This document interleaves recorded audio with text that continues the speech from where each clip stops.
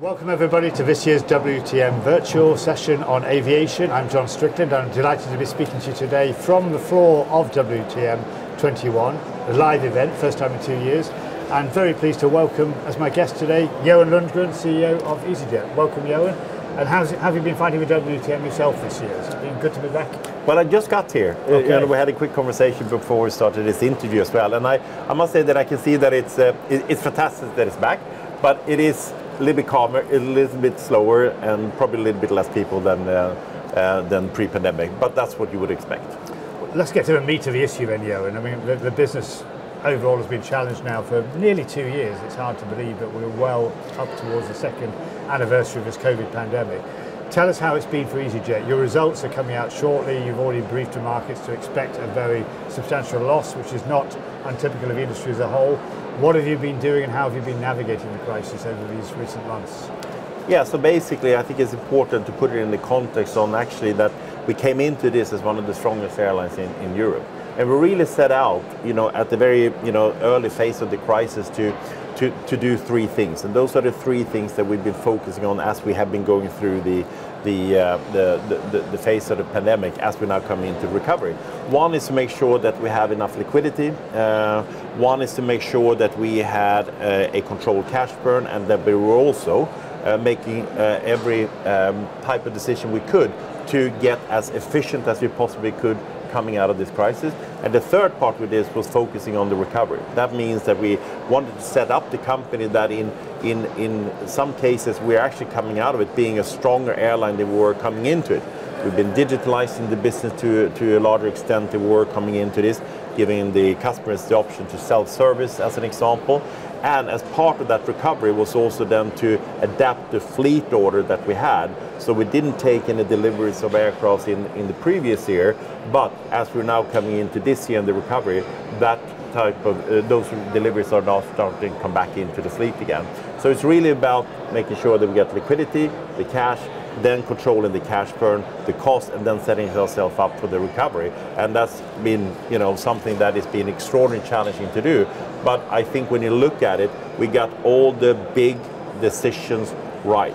You don't go through a situation like that where you get everything right, but the big decisions we've taken with the information we had at that point in time still proves to be the right one. So we can't wait to start the recovery coming back in a way where we can start competing now on the level playing field. And how was it to manage all this day to day, Johan? Because I asked a similar question to Alex Cruz, who was leading British Airways as this pandemic bit. Both you and he are experienced men in the industry, but none of us have seen any crisis remotely like this. There's no kind of a textbook or playbook as to what you should do if a pandemic of this magnitude hits. Just give us a flavour on what it's been like at Hangar 89 or indeed at virtual work away from the hangar to manage this. It hit, what did you do next? The single biggest challenge and the thing that I personally found the most draining and difficult throughout this whole thing has been to do it in a lockdown where you can't meet and engage with people. Because you have the crisis in itself, but I've been over 30 years in this industry, and we've had to deal with, everything from the Kuwait war to the 9/11 to the global financial crisis. You got the tsunamis, you got all of that, the ash clouds. But actually having to do a crisis of this proportion, of this dimension, with the additional disadvantage, you actually can't engage and meet and see people in the same way you've been doing it. You've been doing it over Teams and Zoom calls and whatever have you, and it's just not efficient when it comes on to, discussions and decisions you need to take, and also from a well-being point of view, connecting with people in your organization, it's just not the same thing that as you can meet with them. So I found that personally the most difficult thing, and then you of course have the crisis itself, but we can deal with crisis. We're set up to deal with crisis. We're hopefully equipped to deal with crisis. We got the experience to do that. I'm very, privileged and fortunate with easyJet on that. But to do that in lockdown, being at home and doing it on Teams calls, I think that's been the most difficult part. But if we think compared to previous crises, and IATA has indicated this by far has been the biggest the industry's ever faced, it way outshines, if that's not an inappropriate way to describe it, all previous crises. You were locked down at home. Luckily, we had the technology to work. But we thought possibly this was going to be something that had an impact for maybe a few weeks or a few months last year. Here we are 20 plus months in. How on earth do you manage an airline like that? How can you do it when you have no certainty? And all the normal history that you would use for planning your pricing, planning your capacity, just effectively goes in the waste bin. Yeah, so a couple of key things. One, you need to have the flexibility to cope with the changes that you're going to see. But we also said earlier, we put it into the context within the organization. I talked internally about to say that, look, there will be phases of this crisis that are three. One, you're going to have a survival phase. This is quite frankly that, at the time we were grounded for 11 weeks. And we didn't know when that was going to start to recover, when we're going to get back. So there will be a phase for the whole of the industry that is about survival. Then you have a phase of recovery, which is what we're into right now. And then you're going to have a phase of growth for the whole of the sector. So you put it into perspective to say, look, this is what's going to happen. We can't tell you exactly when you're going to go from one phase to another. So therefore, you need to have the flexibility to cope within all of these three phases. And that's where we put a lot of focus also to make sure that flexibility was in there, but also to take the opportunity to strengthen the company, from day one on the things that we wanted to do as we come out of this. We always said, and it's been important for me when you have to make a lot of really difficult and challenging decisions, as many people have done, is that take the decision with a view to say you won't regret it looking back 3 to 5 years from now with the information you had available. That's everything that you can be asking of yourself and the team to do. And I think so far we got the big ones right, and I just can't wait to start competing again on a level playing field. And I say level playing field because this is one of the things that is important to note, that the recovery isn't evenly spread here, even in Europe. If you're looking at the restrictions, UK still have the restrictions on doing the lateral flow test on day 2, and it just just recently removed the restrictions of the test coming in. Now there have been none of these tests outside the UK in Europe since 1st of July. So of course the recovery has been uneven for not very good reasons, by the way. But that also means that you have to adapt yourself to that situation. Well, if we look at low-cost airlines, Johan, they are the leaders. They're the ones who've navigated this crisis so far most successfully and seen the most response from the market in terms of traffic. But you, as easyJet, are lagging behind what we see with Ryanair and Wizz, if we see these as the three leading companies, of course, in Europe. There were some Eurocontrol figures out just recently. They take a snapshot of flying activity in recent weeks, and they show easyJet being down maybe still about 50% compared to 2019 in recent weeks of operation, while Wizz is a little bit up, Ryanair's about on a par for where they were. Why is there that difference? Does that reflect more caution on behalf of easyJet, or does it tie in to an extent of what you were saying about the distribution of this recovery or difference in government approach? We don't run this business on traffic numbers. We flew in Q3 17% of 2019 capacity. We scaled that up to 58% in Q4. Why?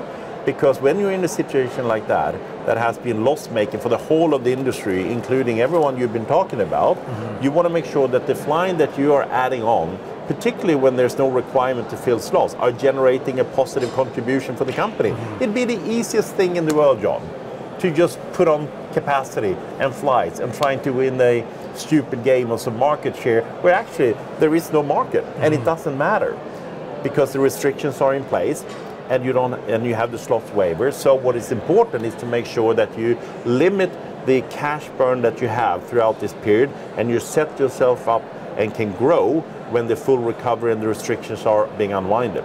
The other point is also that, look, there's no secret, we're UK largest airline. We are most exposed to the country who has the most restrictions when it's come to travel, and that has clearly had an effect on the recovery as well. But if you're looking at the result we had in Q4, generating 40 million operating cash, and also had a sharp drop in the losses in Q4, and we're scaling up here in our Q1, which is October, November, December for ourselves as well, and we feel very positive about that. And that is to set ourselves up also to make sure that when the restrictions are, we believe, finally removed also from the UK, we're going to go into very, very different summer in 22. Well, most of those restrictions are gone. I was going to ask you exactly that. Does that make you feel more bullish about next summer, or will we see the same caution continue? Let's assume the restrictions are gone. Does that mean it's more likely there's going to be a big bounce back by easyJet in terms of capacity and result? Remember the numbers I told you. We flew 17% of 2019's capacity in Q3, 58% in Q4, and we guided up to 70% here in Q1. You will not see an airline in Europe who has had that type of acceleration of capacity. So why did we only fly 17%? Because we only flew what generated positive contribution. And I believe in those quarters, the two other low-cost airlines you mentioned, they both increased their losses, and we reduced our losses on a year-on-year basis. So that seems absolutely sensible for me. There's no point throwing out the capacities out there where you don't need to fill slots and it doesn't make and generate any contribution to you as a company. Now you mentioned on the one hand there with cash conservation, you've also just had a substantial rights issue recently, raising I think a little over £1 billion UK pounds in cash for the business. A couple of points on that. When you announced you were going to do that rights issue, you also revealed there'd been a significant takeover bid for you, an all-share takeover bid. You haven't said who it was. The most likely protagonist, which I can say, people are muting it, would have been Wizz Air. They haven't said either. Let's imagine it was Wizz Air. That was rebuffed. You've raised some cash. You're still mooted as being a takeover target for the future. I asked Michael O'Leary, who did he think? He gave me nearly everybody in the industry. IAG, Lufthansa, Air France KLM, and of course Wizz Air. He saw them all as being possible who-done-it candidates to buy easyJet. Is that something that gives you sleepless nights? Is it a possibility? How do you manage your business with that in mind for the future? No, absolutely no sleepless nights on that. Look, this is no secret to anybody. easyJet holds more slot positions in the world than any other airline. Of course, this is an attractive airline. It has a fantastic brand. People will give their left arm for the position we have at the primary airports. And it's not only that we have more slots than anybody else in the world for our European operation as well. It's also the best slots. It's the most profitable, most attractive, most in-demand slots that is in there. And these things happen. We had an approach, as you said, and we had to put the bid into the prospectus as we were doing rights issue, because it is of significant support to inform the shareholders about it as well. But if that proposal would have come, 2, 3, 4 weeks earlier, and the board had a very close look at that and evaluated it carefully and unanimously turned it down, it would not be in that perspective, and that would be the end of the story. I think it's very, very little drama about that at all. There was a question that was given to another competitor, say, are you looking at easyJet? And he said, well, easyJet is on the radar. Well, all airlines are on my radar as well. That's what you have to do as a CEO. You have to evaluate what airlines are doing and what could create an opportunity for you as well. But I'm to your point, I'm losing zero sleep on these type of things. Well, I mean, in particular, and we're not against, can I say, we're not against M&A. We're not against transactions, but they have to be deliverable, and they have to generate the value for the shareholders. And this didn't even come close. I mean, if we think about some of your positions, as you said, number 1, number 2 positions at slot-constrained airports, your biggest base by far is Gatwick Airport, and that one I find fascinating because the airport has suffered badly. It's seen most of its customers shrink, maybe to non-existence, and with no intention to return in some cases. You've added a few aircraft in. Wizz Air has made it clear that it would love to come in with large numbers of aircraft to Gatwick. British Airways, a current customer, has been wrestling with its future there, which seemingly may be resolved now, so they have the right cost base to run their primarily short-haul leisure operation.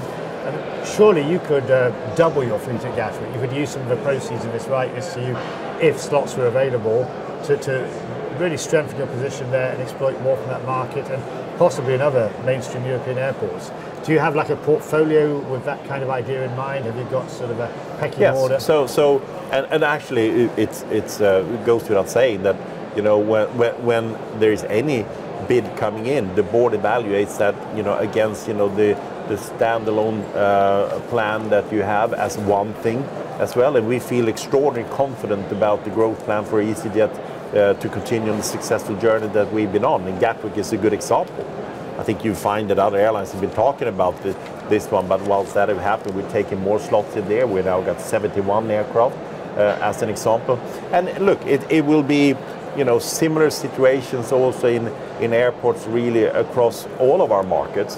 And one of the reasons why we wanted to do the rights issue with the size that it was partly to help us support us get back to the metrics around the balance sheet strength that we had going into it.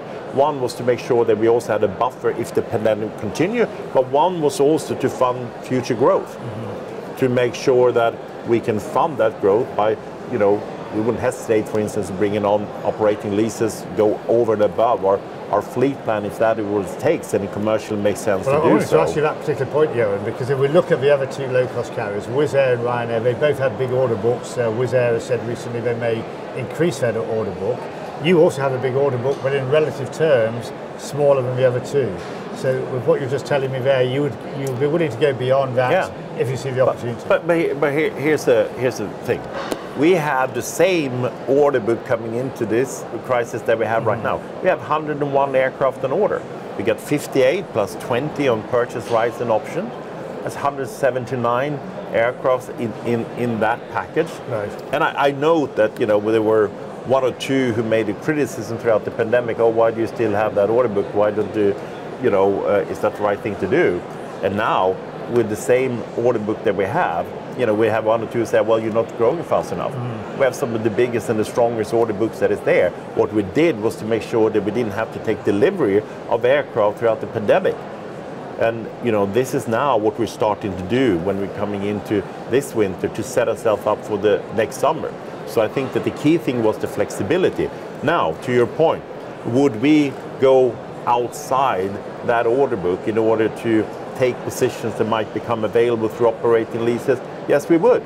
If there's a case for it, and that is definitely something that we're not going to allow ourselves to be constrained if these positions comes up, because it's once in a lifetime you can get, you know, space in some of these airports. And will you look at increasing the number of A321 aircraft in the fleet? You're doing that. Would you accelerate that? Because that seems to me to be, I hate to use that sort of cliche word, game changer aircraft. We've seen Wizz exploiting it, many other airlines. It gives you more long range capability should you choose to use it as well. Well, I think it's part of what we've been saying all along, that we're looking to upgauge the whole of the fleet. So that means that we would get rid of more of the 319s then, and then move into the 320 and the 321. So you're absolutely right on doing that. I mean, it does make sense also to some extent that we also keep the flexibility of the smaller aircraft, because we can have much more frequencies than others can do. They can't fill the planes on the same type of network that we have. That gives efficiencies, and that also gives us a presence in the market that you can't do if you're just running 3-4 flights a day, where we would do 7, 8, 9 as an example. But absolutely upgauging is part of the strategy. And the type of customers you're flying, and we've seen a big recovery in where traffic has been able to fly in leisure travel, people wanting to go on holiday, friends and relations traffic, and you're more focused on business travel, perhaps more so than your immediate peer group, certainly the legacy carriers, the network carriers, also focused on that. Do you see business travel as a challenge for you or an opportunity as we move ahead? It's a great opportunity for us. Look, there's a couple of things that's happening as we speak, and we've said this all along, by the way, that and this is one of the things that it helps in being in the industry for a long time. When you come out of crisis, a couple of things will happen. You're going to see short haul recover quicker than long haul. You're going to see leisure recovers quicker than business travel. People are going to gravitate towards brands that they trust and who gives you value for money. The big thing that sits outside that, and I'm sure we'll come on to that, is about sustainability. That's the big thing that is different coming out of this crisis versus the previous crisis. Now, when you're looking at that, then within those patterns, you can call it, we're seeing that we continue to take share on the business customer, because our business customers is more related into small and medium-sized businesses. They don't have the same type of corporate guidelines and restrictions when it comes to travel as some of the major corporations have, and they've been quicker off the mark to get going and get traveling again from the pandemic, which means that we are helped by that. We also have a lot of people within business travel. There are people who physically needs to go to place, to power plants. They would be engineers, as an example. They can't replace it by a Zoom or a team calls. Right. So we've been growing also from that aspect. And the reasons why we've been strong also, we're seeing now through some service we've done on business travel and being a first choice, is because our carbon offsetting scheme that we're doing. Because sustainability is going to matter more, so companies will make more choices on the companies who has less impact on the environment than others. And clearly, with doing 100% offsetting all the carbon emissions that we're doing with the highest quality of product that is out there, it's an advantage for ourselves. I mean, as we speak, we have the COP26 meeting going on right now. The environment has never been in greater focus, and that's not going to change in any way. We are, as the UK Prime Minister says, 1 minute to midnight on this issue, and it's a bigger issue than the pandemic.